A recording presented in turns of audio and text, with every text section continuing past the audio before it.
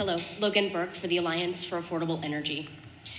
The application before the EPA that transfers the responsibility of permitting deep injection waste wells for CO2 represents a threat to our future and safety.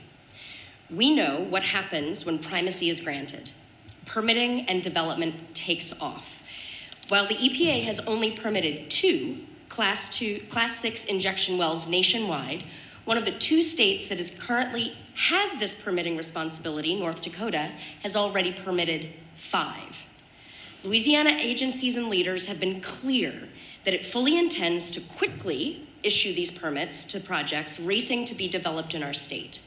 It's clear that industry trusts that our Department of Natural Resources will move these permits along more hastily than the EPA, as there are nearly a dozen injection projects that have been announced and that are participating in other federal permitting procedures that have not filed anything to the EPA for deep CO2 injection.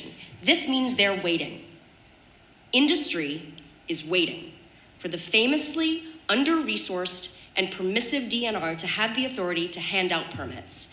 Industry trusts DNR will move the process along on a timeline to their liking. Communities have no reason to trust that DNR will have the resources needed to rigorously protect our drinking water, land, and air. Louisianans have every reason to believe that the agency proposing to take on that responsibility here is fundamentally unsupported by our state's elected leaders.